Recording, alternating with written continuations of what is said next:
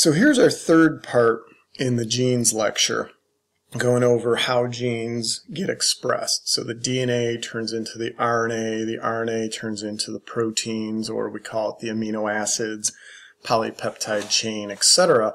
It's the physical expression, eye color, hair color, height, weight, etc.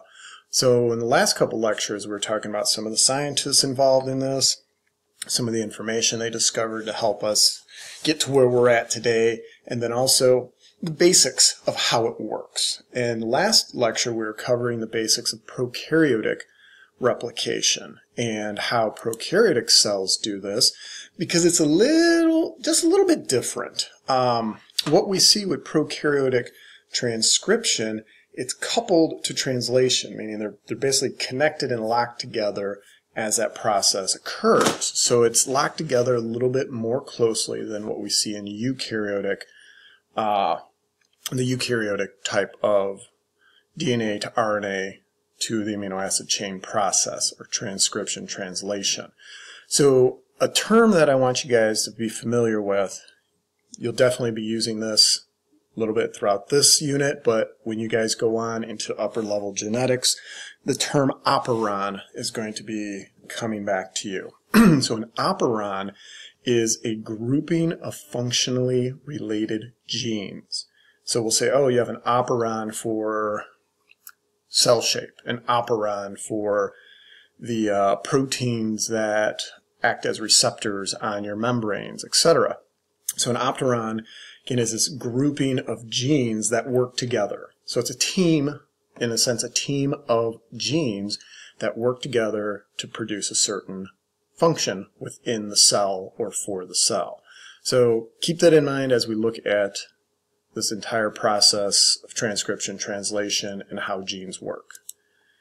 So now when we look at eukaryotic cells, our cells, animal cells, plant cells, fungal cells, and the protistas, as they go through transcription, so they're taking the DNA and turning it into RNA, they're actually going to use three different polymerases, three different RNA polymerases. There's the rRNA, there's the mRNA, and the tRNA. So the polymerase creates each of these structures. So different players, but they're all working together to create the structures associated with transcription inside of our nucleus. So keep that in mind when we're looking at transcription in our body. It happens inside of the nucleus. So your DNA is kept in the nucleus and it is turned into RNA within the nucleus of the cell. So the modified RNA is what will actually leave the cell. And what we'll see happen is the RNA strand that was transcribed from the DNA gets modified into this thing called mature mRNA. And the modification involves adding these caps to it. So little hats, if you want to call it that. So there's a 5' cap that goes on here, a 3' tail, we call it the poly A tail, because it's a bunch of adenines here. That gets added to the RNA strand, and the mature mRNA, after it's removed pieces of non-coding information. So fill in the blank here. Let me put a star, because this is definitely an important term. The fill in the blank word is called an intron. Introns are the pieces of your RNA that get removed. So DNA transcribes into RNA, and then chunks of the RNA get removed. At this point, we don't know what that RNA does. It's considered non-coding sequences, and we call them introns because they are left inside of the nucleus. They stay inside the nucleus. Okay, so introns, very important term to remember when we're dealing with the RNA strand. So the introns get removed, the RNA gets modified, gets a cap and a tail, and then that RNA will leave the nucleus. Okay, so here's a little bit better of an example or a diagram of what's happening with the modification. So introns, these are sections of the RNA that stay inside of the nucleus. So the way the diagram's working, this represents the introns, the I's, the purple color. The blue is what we call exons. So the DNA transcribes into this big long RNA strand. And this piece of DNA, what we call the exon, turns to yellow. The purple stays purple, blue to yellow, purple, purple, etc. And you have this piece of RNA information here.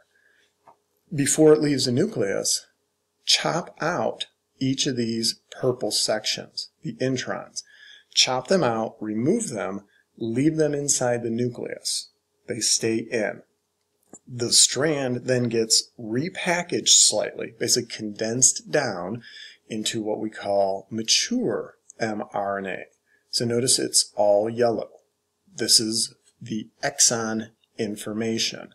That is what will physically leave your nucleus. It actually goes out of the nucleus through those tiny little nuclear holes or nuclear pores and will go into the cytoplasm of the cell, and specifically, if we're trying to build proteins, it goes to the ribosome, the protein factory. Okay, so every time the DNA goes through transcription translation, it has to transcribe into RNA, clean up the RNA, chop out certain pieces, and send only the condensed, we could call it the good code, out of the nucleus. Introns stay in. We don't know what they code for. Exons exit the nucleus. That will code for your amino acids. All right, so in the big picture, here's some big information. A gene is a unit of information. On average, genes range from 2,000 to 4,000 base pairs. That's the rough size of a gene. It takes 2,000 to 4,000 pieces of DNA information to create a gene. It is estimated, and I say estimated because this number keeps changing. It's estimated there are about 25,000 genes sitting in the human genome. What makes up a human? Roughly 25,000 genes. So we have 6 feet of DNA. That DNA can express roughly 25,000 genes. Now, some of the genes are monohybrids, dominant recessive traits or variations. Some of them are incomplete dominance genes. Some of them are codominants, like blood typing. Some are sex-linked, like hemophilia or color blindness. And other genes are simply polygenic, where we go, wow, it takes 6 of these genes to equal one trait, like height and skin color. Or sometimes they're pleiotropic, where you have one gene that expresses multiple traits, like sickle cell anemia. This is why we really don't know exactly how many genes we have. But that number used to be 100,000 genes. That was the estimation when the Human Genome Project started, and now it's been dialed down to about 25,000. And we'll revisit this when we get into the Human Genome Lecture. We'll take a look at where the project started, what information we have, and the hopeful future for that project. If you guys are interested in this, WashU in St. Louis does a lot with the Human Genome Project. So it might be a school to check out as you transfer and go on for a bachelor's, master's, PhD type of programs. So, all right, so 25,000 genes in our genome. We have approximately 100,000 plus proteins associated with our cell. So those proteins are all made from the genes that are contained in our DNA. So lots of information here when we talk about genetics. All right, so as we're making our DNA, or taking our DNA, turning it into RNA, turning it into the proteins, there are certain structures associated with it that we want to make sure we remember. A couple of the key structures are tRNA. It's a type of RNA we call transfer RNA. It looks kind of like a little letter T, lowercase t, and the bottom of it has a hook that holds a particular amino acid to it. So the hook here, the hookup is up on this side on this image. The hookup here carries and holds a specific amino acid. The portion here is what will match up to what is on your RNA strand and create the match, what we call the codon match, to then deliver the specific amino acid. So the ribosomes, that's that brownish, grayish, whatever we want to call it, structure here. The ribosome reads this information. It reads the RNA strand, and then it says, hey, Mr. or Miss tRNA, bring me methionine, bring me serine, bring me valine. It's going to request specific amino acids based on this code here. The transfer RNA carries it over, hands off the amino acid to the ribosome, and the ribosome forms the polypeptide. We call it the protein chain. Maybe it's a first level protein, maybe it's a second, third, fourth. It's going to vary based upon what information is in the DNA when it says start and when it says stop with this process. Okay, so here's the overview of the process.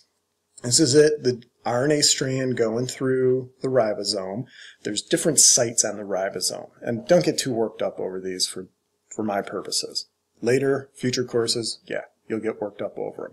But the A site, P site, E site, there's a large ribosomal subunit, the small subunit. Basically, this is all working together to build a protein, to build this polypeptide chain. So initiation says, boom, let's get this started. Let's get the pathway going.